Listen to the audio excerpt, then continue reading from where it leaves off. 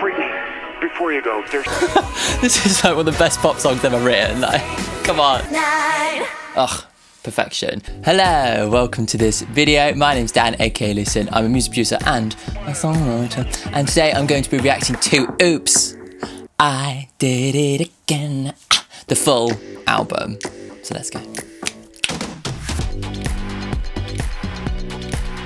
Right, it is a very hot day today, but I've got to do this recording, so we're gonna go for it. I might have to take a few breaks, but yes, we'll see. Anyway, hello. I've finally made it back to Britney. Sorry it's been a massive Britney hiatus on the channel. I did my Britney Discovery video like a few months ago, and then like I got very distracted by all this experimental stuff. But I've decided to go back to Britney because I really enjoyed the first video that I did, and a whole bunch of you like really wanted me to do more Britney reactions. And so I thought I would dive into at least the holy trinity of albums, and we'll see how we get on, and maybe then I'll do some of the others if you guys are interested. But yeah, I figured let's start with Oops, I Did It Again, which is probably like her biggest success, I think. And yeah, I'll definitely do In the Zone, I'll definitely do Glory. But yeah, if there's any other particular albums that you think I should do for Britney, then make sure to let me know. Obviously, my knowledge of Britney is very much the pop knowledge. From my last video, I've now discovered one song from each of her albums. So yeah, my knowledge of Britney is like still fairly like mainstream. So I'm excited to like really dig into and kind of get to know like an artist who a lot of people underappreciate. But before we get started, make sure to subscribe to the channel and make sure to like this video too if you like it as well. Also, if you want to support me extra like, you can do via Patreon. There are many different tiers on there now, ranging from £1 all the way up to requesting a full album. There's a broad range of ways in which you can support me. You can get lots of different things like getting access to my videos early, getting access to my videos completely unedited, so you get the full song. You can request reactions from me. Yeah, so there's all sorts of different ways in which you can support me in the channel, and yeah, the link is in the description for the Patreon if you would like to do so. Cool. Okay, let's get on to this. It is hot, my back is sweating already. Okay, what am I doing? Oh yeah. Let's start at the very beginning. This is Oops, I Did It Again. Obviously I've heard this, but I've never really just like dug into it, so let's do that now. Yeah. That's Britney, bitch. Oh, this is like, honestly, oh god, it's so good, isn't it? I think I did it again. We're more than just friends. The thing is that it's like, not only is it really slick, but it's also quite like musically interesting, you know?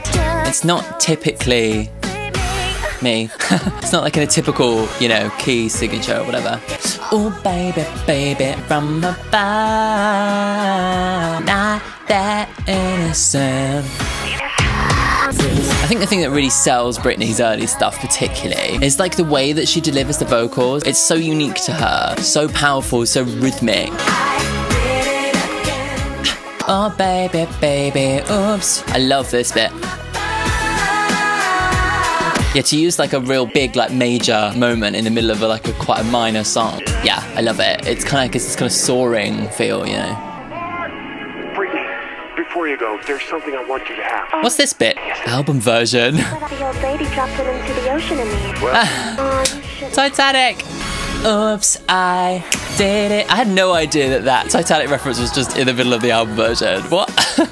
Oh baby, oops you.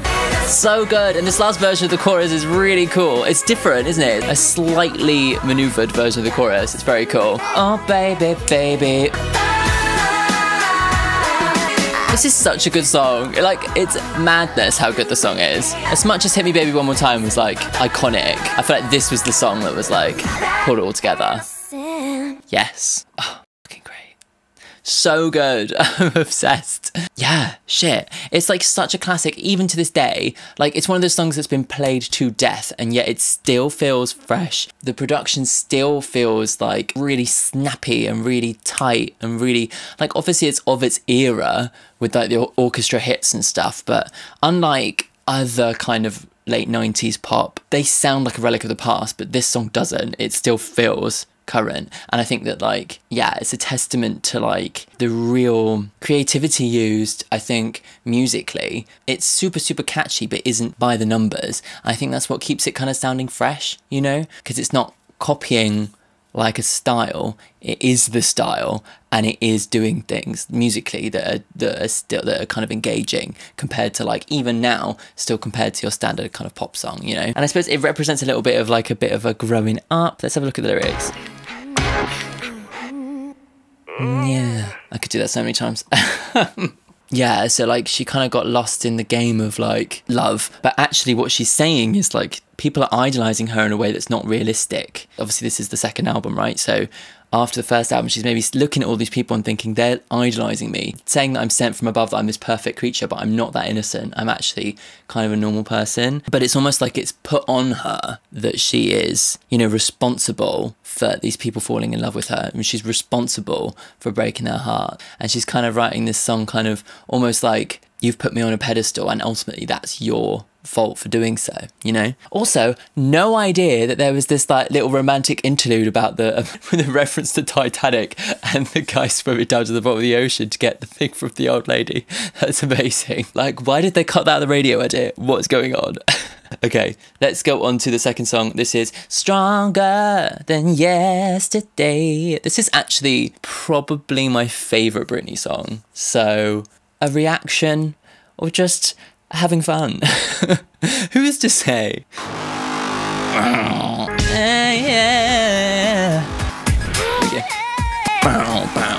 I actually love this because, as with most of my musical upbringing, there's nothing you can do. Yeah, as with most of my musical upbringing, I discovered so much music from Glee. And like, they did Britney episodes of Glee, and like, I remember just like falling in love with them, you know. Stronger than yesterday. My loneliness ain't killing me. I am stronger.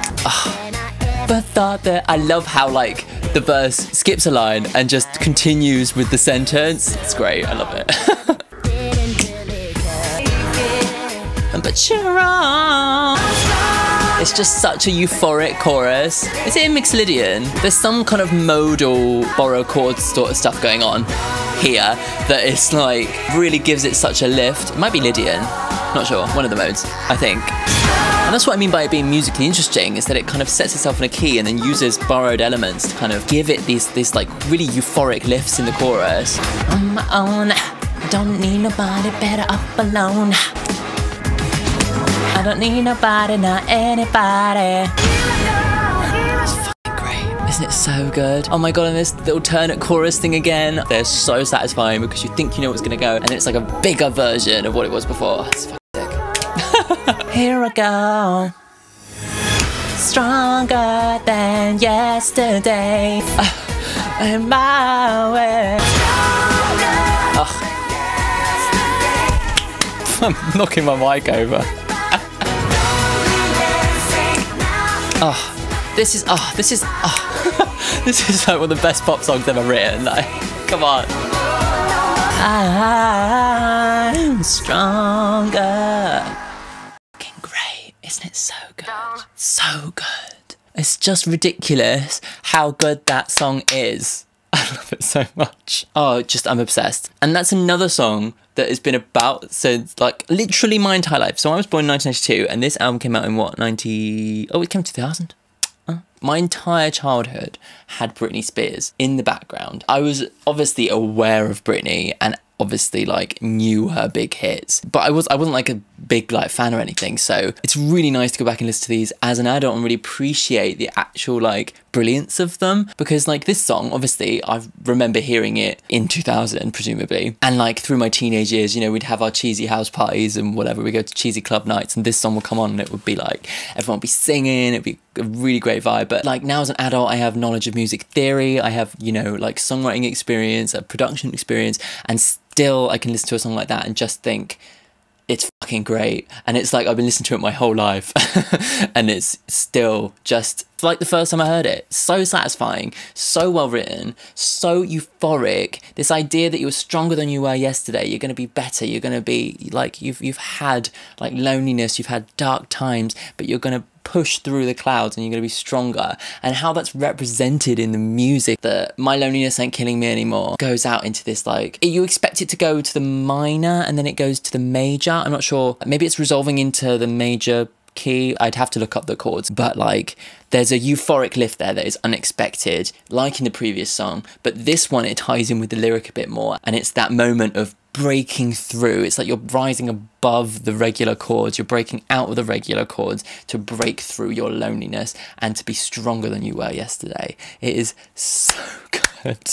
It's so good. And then it has all the other hallmarks of like the brilliant Britney production and the alternate chorus. And I think the super satisfying thing about the alternate chorus is that like you think that it's going to go into the main chorus, but it doesn't. The melody on the normal choruses starts on the beat. It's stronger than yesterday. It's building. You know it's going to go into the big chorus moment, but instead of going stronger, it goes stronger than yesterday. The melody's higher, it starts a beat later, so you're waiting for it, and then when it comes in, it's so satisfying, and it's like reminiscent of the chorus, but is so much more satisfying because you don't expect it. It's just fucking great. So well written. Yeah, I love it. Amazing. Something that I like to utilise in my own songwriting, doing alternate choruses. If you want to check out my music, you can do. The link is in the description.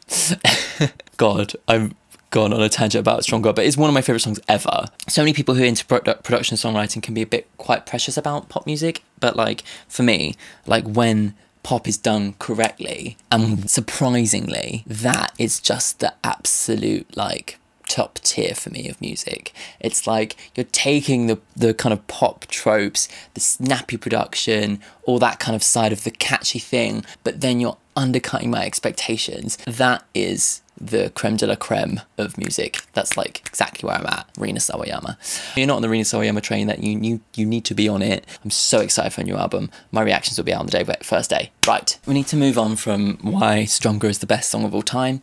Let's go on to the next song. This is song number 3. This is Don't Go Knocking at My Door. Don't go knock my door. Ooh, cool. I love this like highly produced acoustic guitar. Is quite cool.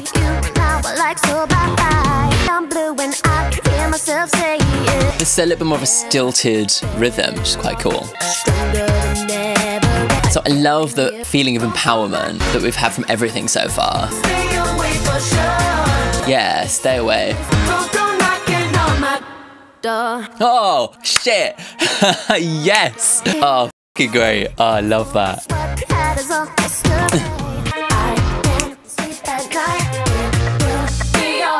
Nice. So she's like trying to tell herself that she's gonna be okay, but it's almost like this guy keeps on coming back, and she's like, oh. This could be the dance routine. Maybe it should be this. No one should employ me as a I was gonna say songwriter. No, please. As a choreographer. Lol. Yeah. That's almost like a harpsichord, isn't it? Yeah, it sounds like medieval. Strange. As long as you don't come down. Nice. This is sick. This has some really great, cool, like little production flares and composition. Quite heavy on the orchestral hits, but it is 2000. Gotta stay awake for sure.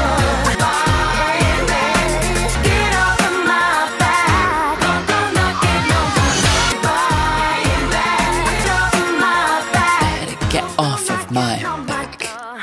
Yeah.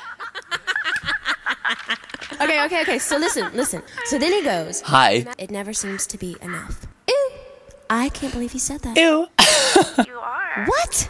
Don't tell me you agree with him. Fine, and the next minute you're freaking out. It's like you're never satisfied. Well, I know I'm a little picky, but hey, I just know what I want. Oh, let's go into the next song. Oh my god. You fucking like... That's genius. Oh my Gideon. That is so genius. Oh.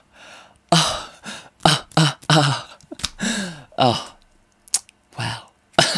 That is so good. Oh my God. To like take it properly to like teen movie. To be like, oh my God, girl. She is like, he just said all this shit about me. I love that conversation, like, then fades into the next song that's just ridiculous. Oh my God, as if Britney Spears was doing this. This is the thing, is that like the main kind of perception of Britney, right, is that she is the pop star. And I think that like, unfortunately, the way in which a lot of successful big pop acts are viewed is that they kind of are by the numbers, that they're overproduced, that they're, you know, being controlled by management teams. And although there is a lot of that in the industry, and I'm sure that like her producers, like Max Martin in particular, I know that he had a big part in the production of her early songs. I think, unfortunately, because of that connotation, people underestimate, and I underestimate, artists like Britney. And you kind of don't necessarily think of them as album artists, you know. But, like, this proves that she's thinking about it, you know. She's thinking about the way in which the songs go from one to another.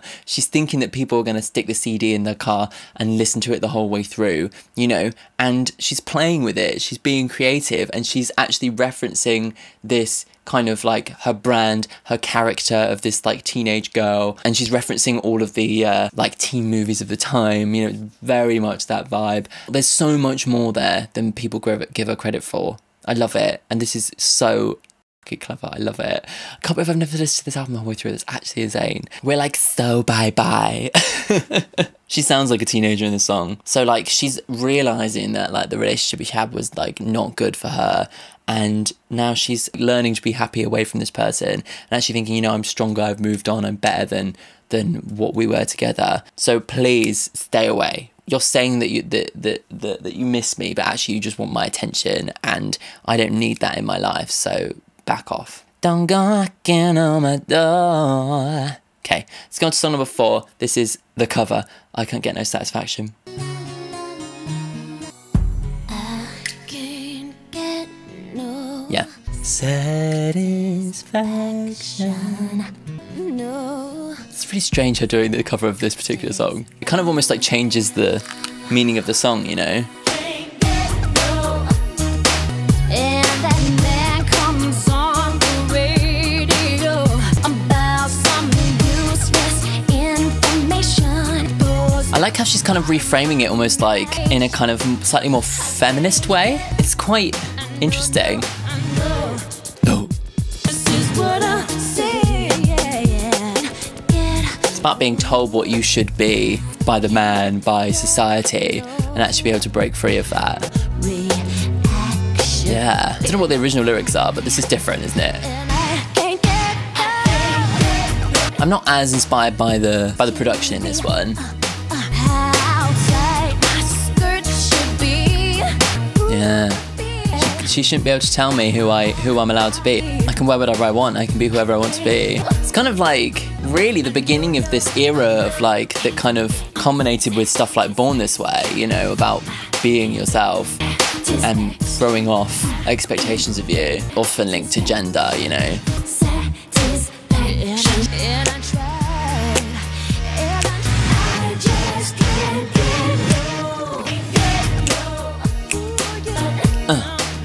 Yeah. Oh, key change. Yeah, this was definitely a bit repetitive, and the melody isn't quite as interesting. But I do like how she's reframing the song, you know. What's the original song about? It's about sex. Oh yeah. So it's similar, she's just changed a few bits. But I love how it's kind of reframing it for the young girl, and actually like when you actually think about the way in which there was this kind of like girl power revolution going on at the time. Satisfaction, baby. Amazing. Yeah, like when you kind of think about, yeah, the kind of girl power revolution that was like with Britney, but also with Spice Girls, it kind of was the beginning of this era of change for our generation, where suddenly we were being told that we didn't have to fit into a box, that we didn't have to prescribe to typical versions of femininity, that we could be, you know, who we wanted to be. And like for like our entire generation, we were getting this messaging from, yeah, like Spice Girls, from Britney, and then from Gaga, you know. I think it kind of like signals such an important kind of moment in cultural history, and I think is one of the kind of big differences between our generation and how we identify and our parents. And Britney was like a massive part of that. I remember like most of the chat about Britney at the time was like that, you know, should she be a pop star? Should she be this bad example for young girls wearing short skirts and whatever? And she was just like, actually, no, I'm just going to be who I want to be. But like so much of the conversation was almost like this oppressive version of what femininity should be, and like our generation fighting against that and being whatever we want to be, you know. So that song actually reframing it, because obviously like the Rolling Stones version was 60s, so to then reframe it like 40 years later, 30-ish years later, whatever, I think is very clever, because it's like taking something that was like about like, you know, I guess like maybe almost like a working class kind of vibe about like men feeling oppressed within their society, and updating it to, you know, actually representing young girls and gays. Very cool. Let's go on to the next one. Don't Let Me Be the Last to Know. Ooh, nice. Ooh, see what I mean about like interesting musical choices? Very cool. Nice.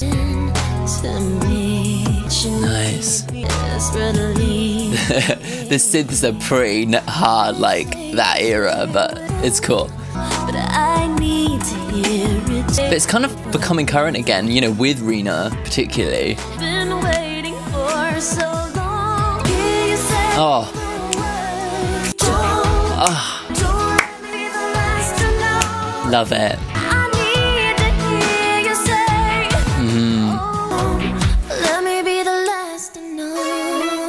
Cool. Not sure about that particular synth, but I love the songwriting here. Bit foreboding, isn't it?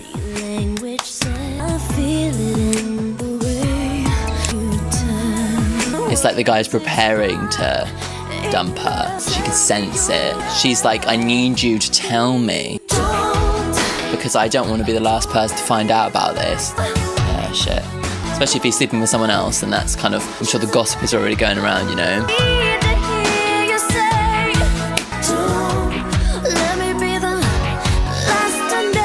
Nice. That was a cool key change. Yeah, the music and composition decisions on this album are fucking great, but like, it's still really poppy. Yeah, like, amazing. Oh. Ooh. Yeah. Be the last to know. It's still catchy though, isn't it? Like, this is so cool. It's so creative. I love it. It's great. So baby, if you love me, let me be the last to know. Ooh, vocals. Amazing. Really good. Again, phenomenal, like, music choices. I think what you'd expect from a big pop star is, like, in terms of composition, is diatonic harmony. So that means, like, you have your key of C, particularly, which is all the white notes, and you have the chords that are made up of all those white notes, and you don't use anything else. But like what Britney is doing is, rather than just using the white notes, she's using some of the black notes, but in very specific moments to give it a real strong sense of, like, in this one it had like a real foreboding thing. And I think the point was that she was like, you know, with her boyfriend, and she has this feeling of foreboding. She's thinking, this guy is cheating on me, this guy's with somebody else, and I know it, but he hasn't told me. So it's that fear, and like, I think that's a very purposeful thing to have that bass come in that really dissonant thing, the bit where I'm like this, that note, that borrowed chord is representing that feeling of foreboding, and it's so clever, and something that isn't really done in pop music enough, I think, especially like Bieber era pop. For me, like that kind of level of, like, pop music is hugely broad. You know, Rina Sawayama's pop, Lorde is pop, Gaga's pop, Adele's pop, and they all do some things completely differently, and they all like break out of diatonic harmony. But like, in terms of like the upper echelons of like popularity, when you think about, you know, the stuff that's on the radio, like a lot of the hip hop inspired stuff, Ed Sheeran and stuff, they stick within their diatonic harmony 100% of the time. They actually even stick to like the simplest musical loops you can even have. And my approach to pop music personally is there needs to be a balance between recognizable pop things. So whether that's, you know, like a recognizable structure, recognizable harmony, recognizable hook, moments that are easy for people to listen to. But if you make it all the basic, then it becomes basic. Does that make sense? Whereas if you like take one of those elements, like the harmony, and use borrowed chords to make it more interesting, but then you keep the other elements pretty pop-y, you suddenly have this like really, really cool balance. And that's where the magic is for me. And that's what like my favourite songs from these particular artists as well are ones that have that balance of recognisable pop, but also something extra, something that makes me go, ooh, you know, makes it memorable and actually tells me the story in a more convincing way. Yeah, anyway. That's my lecture on how to write a pop song. Again, if you want to catch out any of my pop songs, you can do. The link is in the description. I think the production on that one is a little bit more of its time, like that synth. But like, yeah, in terms of the songwriting, it's mega, it's great. So this is song number 6. This is What You See Is What You Get.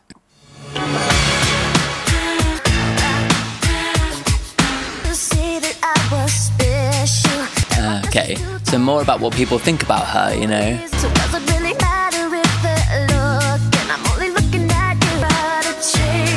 Yeah. Yeah, take me for as I am, you know.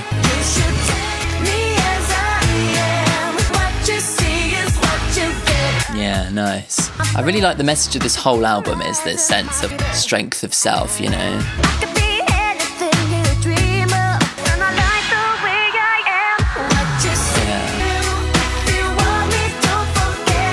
So I feel like this one maybe needs something else production-wise to set it apart a bit, you know. Never try to change me. Yeah. Maybe this is like looking towards like her critics in the industry, kind of saying, you know, you need to change what you look like, you need to change how you act, but like, I have to be myself, you know, there's no other way for me to be, you know.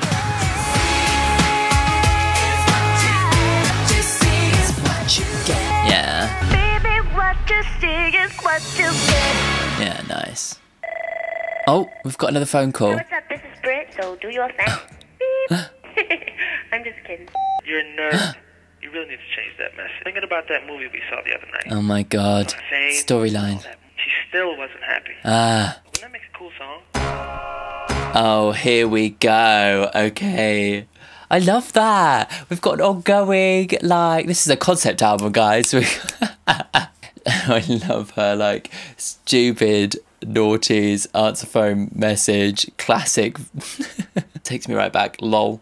And I'm gonna assume that that's what the next song is about. Yeah, I like that one. I think, like, in terms of, like, it's not as strong as some of the other songs on the album that kind of do a similar thing, but I like the message of it, certainly. You know, what you see is what you get. You can't change me. I'm gonna be who I'm gonna be. And actually, yeah, like, at least I'm being honest with myself. What you see is what you get. I'm honestly reflecting how I feel inside, and that should be something to be supported, not something to be changed, you know. And again, like, so that links into that message of this kind of self-expression kind of message that this is beginning, you know. Yeah, a seminal pop album. Okay, let's go on to the next one. This is Lucky. I feel like this is a very popular one, but I'm not sure whether I've heard it. Might have done. I'll probably get halfway through it and be like, oh. This is a story about a girl named Lucky. She wakes up, it's time for makeup, perfect smile. Yeah. Oh, I think I have this one, yeah. They say that she's so lucky. Yeah. This is kind of her, like, revealing a bit of herself, isn't it, you know? Oh, yeah. Yeah. There's nothing missing in my life, then why do these tears come at night? She's just a real person underneath it all. What happens when it stops? That's when the lights go down, when I go off the stage, like, what happens, you know? She's a star. Oh yeah, nice. I don't know this well, but yeah, like, definitely heard it. Lucky, and it's like, she's like, oh yeah, this is a song about somebody else. It's about her, let's be honest, like. Hollywood girl. Oh, perfect key change. I think there is a little bit of an over-reliance on the orchestral hits, just saying.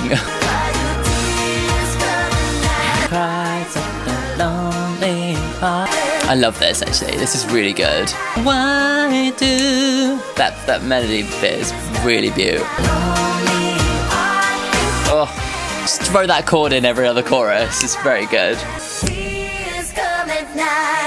Oh, perfection. Such a good song. That melody is just really up there. Like, isn't it so great? She's so lucky, she's a star, but she cries, cries, cries at the lonely part again. It's that like breaking out of the established chorus moment to kind of have this like big moment that is like the key point of the emotional crux of the song. You know, why do these tears come at night? It's like so nice to kind of like have this melody that just goes, oh, beaut, love it. And it's like similar to like Stronger in that sense. I must say that a lot of these songs have very kind of similar form factor, you know, within like, and a lot of them rely on this orchestral hit.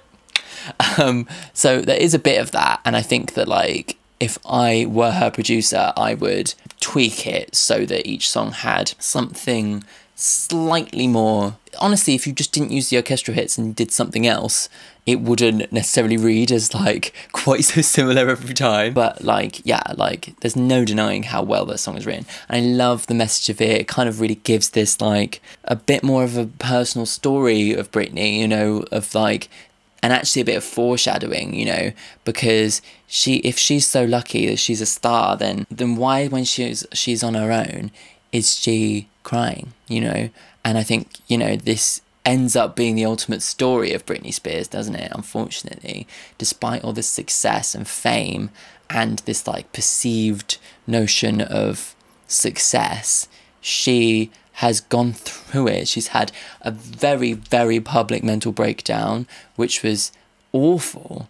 And then to be like put in this conservatorship thing, betrayed by her family and kept like away from like being able to not control her own life for so long. It's like she was foreshadowing the reality of her fame. At the height of her fame, she was foreshadowing that future, you know?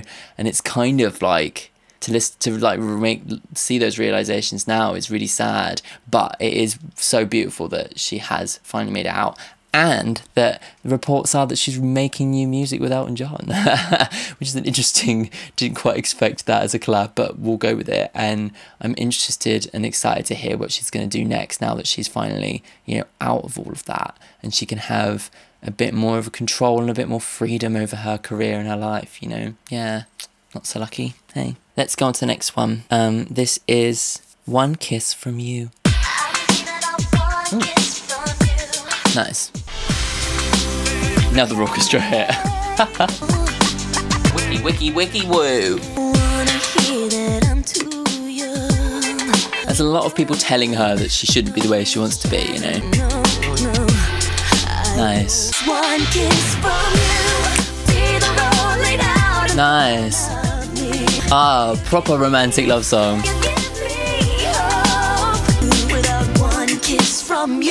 Nice. Oh, so well written that. I really like this one actually. Really feels like that kind of teenage love song, doesn't it? Like one kiss from you and I can see my whole future stretched out ahead of me.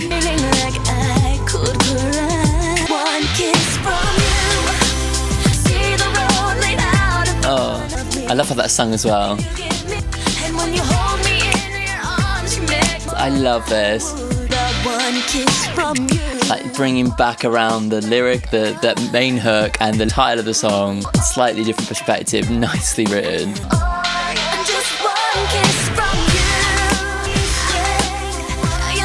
I love this. The melody's lush in this one.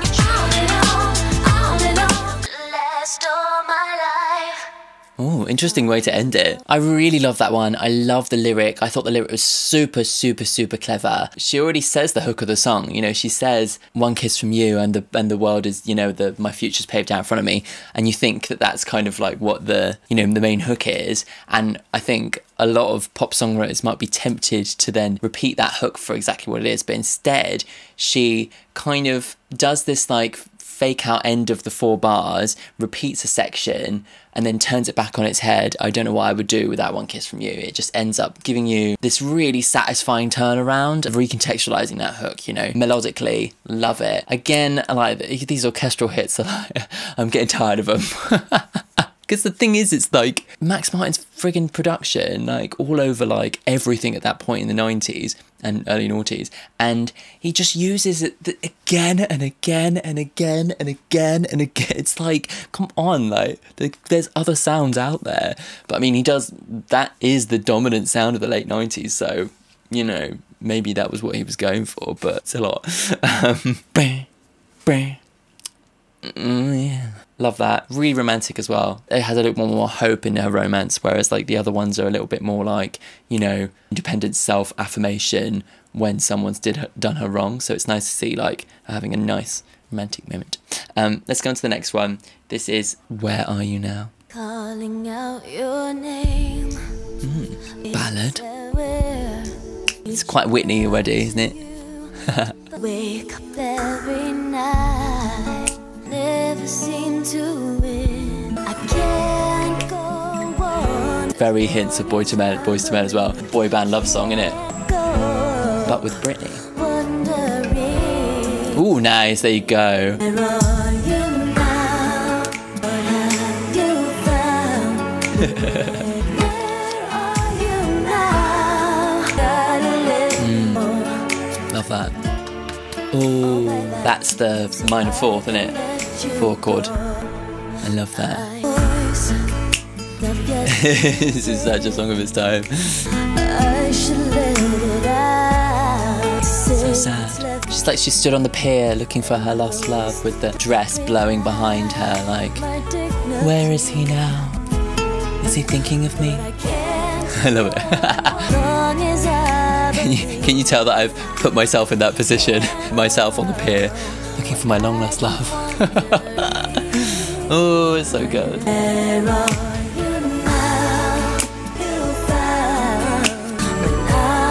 Knows her heart when she doesn't trust him, does she?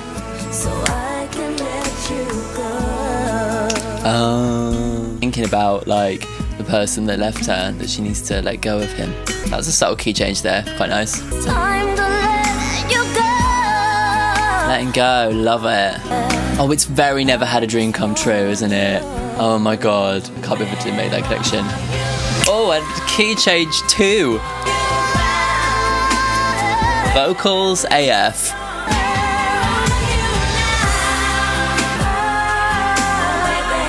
Oh, very good. That last chorus is so good. Love that. That was the thing, I was an S Club 7 kid. That was my obsession at this point in time. And their songs are still great. I went back and listened to a bunch of their old songs recently and was like, yeah, they still hold up. It's probably just nostalgia talking, but there you go. But yeah, S Club 7 was like my like number one like first like big fan moment. Like when I was like 8 or 9, I guess. We went to Wembley to see S Club 7 live at Wembley, and it was great. Where are you now? Yeah, that reminds me, Never Had a Dream Come True.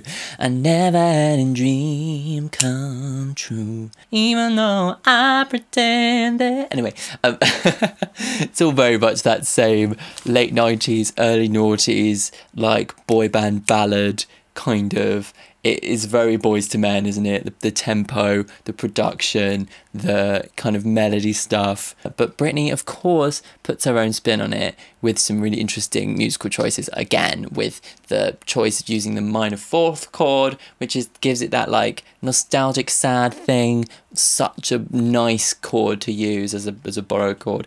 And some other kind of more foreboding moments, like right before the chorus and stuff. And the like subtle key change into the guitar solo with the second key change into the final chorus was actually really cool. Very nicely done. Yeah. They say that key changes are cheesy, and they can be, but I think if they're done well and they fit the song, they're great. I love a key change. When I'm messing about with keys, I tend to make my key changes less noticeable. Oh, well, there's one song where I did like 4 key changes in one song, but that was like to suit the mood of this. That was the point of the song. But like, yeah, I tend to kind of like gently fluctuate between different key centers. That's kind of my attitude, because I think it always keeps people guessing. Anyway, let's go on to the next song. This is Can't Make You Love Me, which was the one I did in my Britney Discovery. But let's hear it as part of context of the album, and I'll get a little bit more of an idea of where she's coming from with it. I'm just a girl With a crush on you. Oh my god, these orchestral hits, like, come on. Wow, wow. So tell me that you want me still. It's incomparable. Nice, yeah. You love me. It seems to be this kind of tandem storyline of her finding herself individually, but also kind of getting over this guy, her first love maybe, you know. It's very kind of that kind of teenage story, coming of age story, isn't it? And this is like a real realization, isn't it, you know? Oh, baby, I won't take the it's incomparable. These styles, everybody say, but I can't. I like that little bit into the descending thing into the chorus. It's very cool.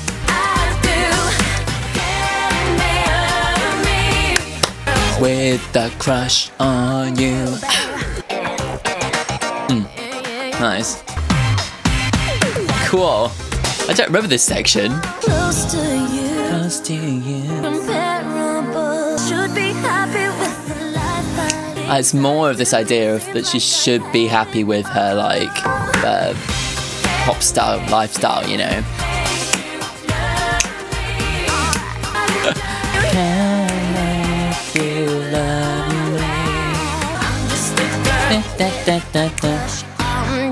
You. Let's set the camera. I may have got a little bit distracted with the fan on. So she still really likes this person and she would trade everything for this person, you know, and like, but she can't make you love me. And she has this like realization where she's like, you know, I can't make it happen. I think I'm just gonna have to, you know, give it up, really. Nice. I really like it. It is a good song. And it's like, it feels like it's a continuation of this story of her like growing up, really, and kind of realizing that like, actually maybe these like loves when you're that young aren't supposed to, you know, last forever. And that's okay. And she's having these kind of realizations for the first time with this relationship and kind of thinking, actually, no, I can't make this happen. I think I'm just going to have to, you know, accept what it is. Let's go on to the penultimate song. This is When Your Eyes Say It. Ooh, this time with a big 80s synth. I love to hear you say, Interesting. you tell me everything. With just one whisper, you tell me everything. When your eyes say yes, feel it. I feel the love. I know that you care for me. Okay, so this maybe this person's come back. I love all the ways that you show me. I love these spoken word bits. And the way Oh, that guitar's great. your feelings run so deep. And I love I love those guitars. that it's true. I feel it coming through. I know it. Maybe this is someone different. I know that not till the night's alright. And the words they Cool. Guitar. Oh, it's a cello. I love every word that they say. Oh, key change. I know that There's a lot of trust that like, just by looking into somebody's eyes and saying, I can see that you care for me, you know. It's it's a very kind of teenage feeling, isn't it, you know? all that you're feeling is true. I feel it. Ooh, cool. Tell me. Interesting production on that one. like the string sound is punches through quite a lot, doesn't it? Okay, we're going. He was so sweet. He took me to eat. He brought me roses. You went back to his house? Did you guys kiss? Oh, Shh. Oh my god. it's literally Look at that guy. teen rom-com. Be quiet. No, be cool. Go talk to him. No. What would I say? Love it. I love these little like kind of teen movie interludes. It really does. It makes it feel like it's the album of, you know, something like, you know, I was gonna say not another teen movie, but that's like a piss take of the regular teen movie.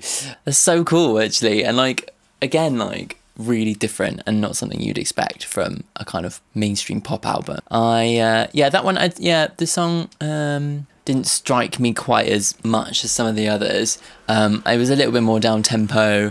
At least it didn't have any orchestral hits. It doesn't necessarily kind of fit with the moving on from the guy who's wronged her situation, unless she's talking about friends or like somebody who that really does support her. I'm not sure. Well, before we go into the final song, if you like this video and you haven't already yet subscribed, then what are you doing? You're obviously you're very close to the end.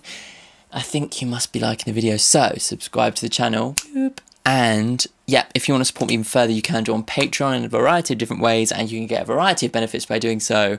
Check it all out, all the details are linked in the description. And if you also want to support me, then you can listen to my music. There might be a new song out by now, maybe. Actually, no, I don't think it's going to be out yet. Anyway, whatever. You'll hear it soon. Cool. Let's do it. Let's go on to the final song. This is Dear Diary.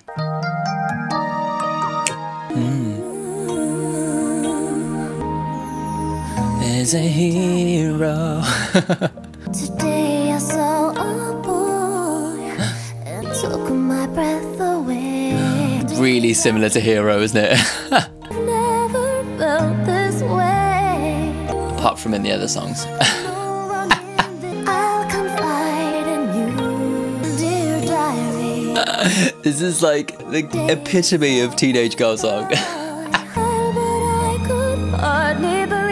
God, I can imagine like 13-year-old girls dying for this song. And boys, obviously. Ooh, beautiful vocals there. He smiled.